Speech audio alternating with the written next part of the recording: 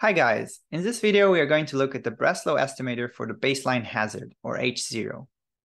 A short recap, we are talking about Cox proportional hazard, which models the hazard as this function of some covariates. Remember that we maximize the partial likelihood to find estimators for the regression coefficients betas, which we'll denote by beta hat. But we still don't have the complete distribution since we don't have H0. Cox, in his original paper, suggested to model H0 as a spike function, meaning 0 everywhere except at event times, and to use maximum likelihood and the given beta hat estimators to find values at each spike. Breslow, as a comment in the discussion that followed Cox's paper, suggested a simpler approach, which models H0 as a step function. We also assume that the hazard is constant between events as opposed to few events sharing the same hazard. Let's see how we can estimate this step function. So we assume H0 is a step function, which can be written like this, where each step value is given by a lambda parameter. Remember that the PDF is the hazard times the survival. So we get this and this. Using the identity that the survival is the exponent of the minus cumulative hazard, we get this. Taking the log of this, we get this. Now, plugging in the Cox model assumption, we get the following. We want to take the derivative of this quantity with regards to each lambda.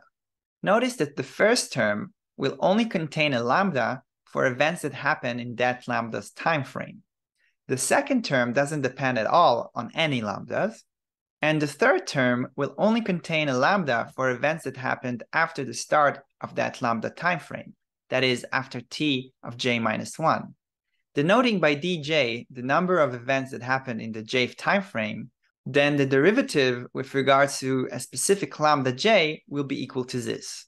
The first term is the derivative of the first term in the log likelihood, since the h0 will be equal to lambda and delta will be equal to 1, the derivative of log of x is 1 over x, and then we take the sum over all the terms that actually had an event in that time frame. In the second term, the exponent stays the same. H0 of u will be equal to lambda j between tj minus 1 and tj if ti is greater than tj minus 1. So the derivative will be 1 and the integral will be the limits. Equating to 0, we get that the maximum is attained at lambda equals this. And we can also write the index of the sum as I in the risk set at time tj instead of ti greater than tj. Given these estimators, we have the hazard function and the distribution is now completely defined. We can compute the cumulative hazard, the survival, the CDF, or the PDF. Calculating the cumulative hazard for a given individual and time, we get this. Calculating the integral of the step function, we replace each step level with its estimator. And the integral becomes the sum of this level times the section it covers. Note that technically, for the last section, we might have that t is smaller than tj, so the sections might not actually cancel each other. But for a large enough sample size, this is insignificant, and we will write that this is equal to this. The term in blue is sometimes referred to as the cumulative baseline hazard. We can now calculate the nonparametric survival, CDF, and PDF functions.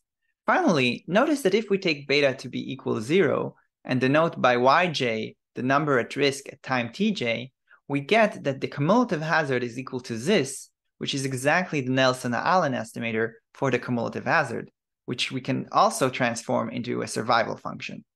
And likewise, Breslow suggested to set this to be the survival function, since this will recreate the Kaplan-Meier estimator if we set beta is equal to 0. However, as far as I can see, this is not a direct derivation of the identity given here, but rather a heuristic or analogy. The direct derivation would give this. That's all for this video. Hope you found it useful, and see you in the next one.